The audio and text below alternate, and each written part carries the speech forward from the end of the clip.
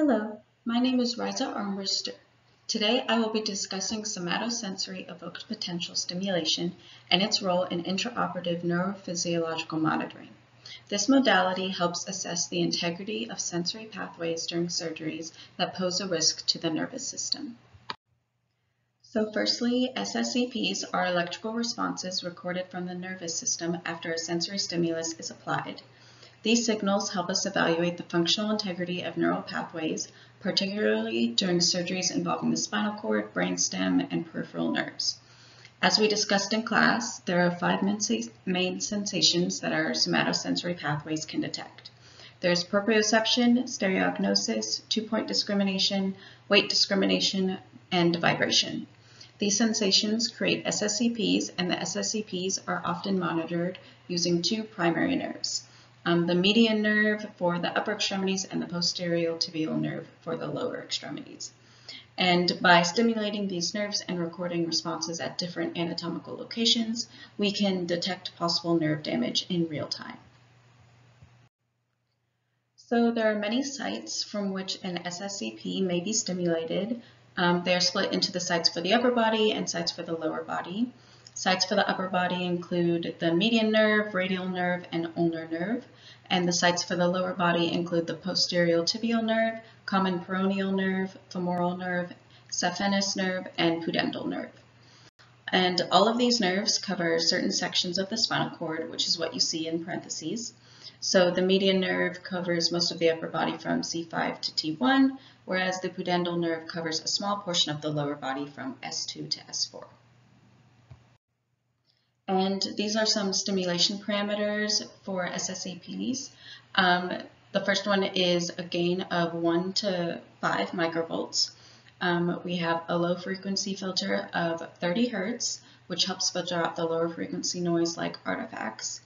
We have a high frequency filter setting of 500 Hertz for cortical measurements and 1500 Hertz for subcortical and peripheral measurements. And then next, the stimulation duration lasts about 300 microseconds, and its rate is around 2.6 to 4.8 times per second. And lastly, the sweep parameters for the upper body is around 50 milliseconds and 100 milliseconds for the lower body. So first, let's discuss the median nerve stimulation pathway. This is typically the most common stimulation site when we want to record the upper extremities of the body. The stimulation site for the median nerve is located at the wrist, where the red X is. A cathode and anode are placed 2 to 3 centimeters apart, and then they're stimulated. So firstly, the stimulus is applied at the wrist, activating the first order neuron, which carries the signal up the arm and into the spinal cord. Secondly, it ascends ipsilaterally via the fasciculus cuneatus in the dorsal column and synapses in the nucleus cuneatus at the medulla. And from there, the second order neuron crosses over and ascends through the medial lemniscus to reach the thalamus. And finally, the third order neuron transmits the signal from the thalamus to the primary somatosensory cortex in the parietal lobe, where the brain processes the sensory information. This pathway is crucial for detecting sensory disturbances and ensuring the nervous system functions properly during surgery. So for upper extremity SSEPs, the key peaks or obligate peaks that we see at certain parts of the body include Erb's point, which reflects brachial plexus activity, N13, which represents the dorsal column and fasciculus cuneatus, P14, which originates from the caudal medial lemniscus, N18, which is related to the brainstem and thalamic processing, and N20, which represents cortical activity in the primary somatosensory cortex. Any delays or absence of these peaks could indicate neural damage, which is important information to recognize during surgery so that we can let the surgeon know. Now let's look at the posterior tibial nerve, which is responsible for transmitting sensory information from the lower extremities. The stimulation site for the posterior tibial nerve is located near the ankle and the Achilles tendon. The anode is placed 3 centimeters distal to the cathode and stimulation occurs.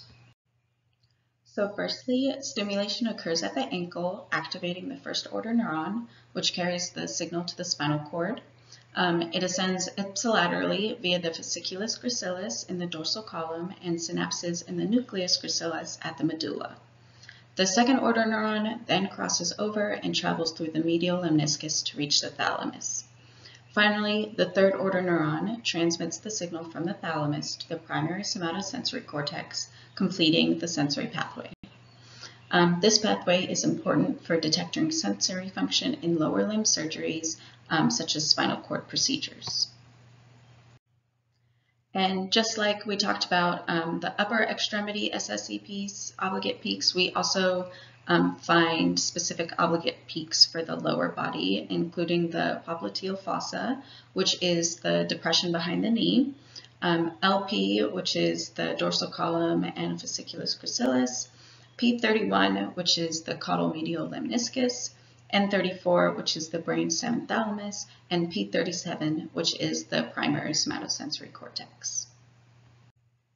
So in summary, through SSEPs, recordings are able to take place all along the patient's body to determine the integrity of each step of the DCML pathway. Inconsistencies in the obligate peaks may indicate some abnormality in somatosensation.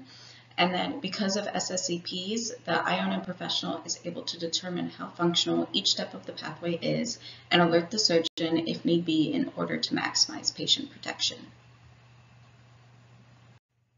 And these are my references, and thank you for listening.